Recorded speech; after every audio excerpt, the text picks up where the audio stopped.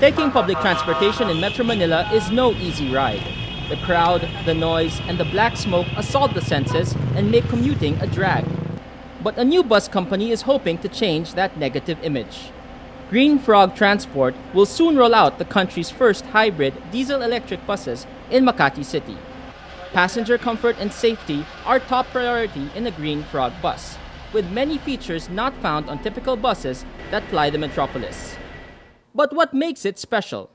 The buses will offer commuters a greener alternative. 5 of my buses will emit the same pollution as one normal bus. So, will you need a car? I don't think so. Our buses are air conditioned, they have security cameras, they're they're very, very low pollution. We have tap payment cards. It's a significant jump from what we have right now. Apostol also claims that his buses meet the higher Euro 4 emission standard, in contrast to typical buses that are only Euro 1 or Euro 2 compliant. According to a government study, at least 65% of air pollution comes from mobile sources. Reyna Garcia of the nonprofit Institute for Climate and Sustainable Cities, or ICSC, says air pollution remains a serious problem in Metro Manila.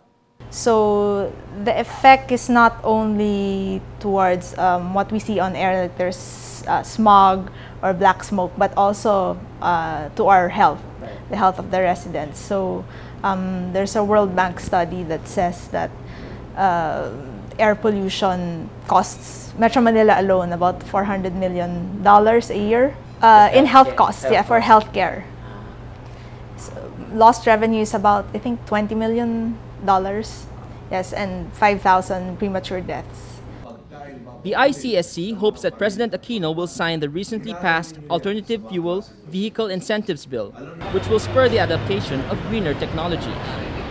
For Apostol, there is little time left to make the shift. The pollution is like cancer. You don't die right away from it. You die sometime in the future. And until you feel the pain, you don't do anything about it. We have to act now, and maybe we can turn this whole situation around. Apostol is already looking at another package of incentives being offered by the Board of Investments. Hybrid technology has yet to gain widespread acceptance in the country, mostly because it doesn't come cheap. But companies such as Green Frog are betting that hybrid is the future, and they're hoping that the government will hop in on the bus. Zak Yuson, Rappler, Makati.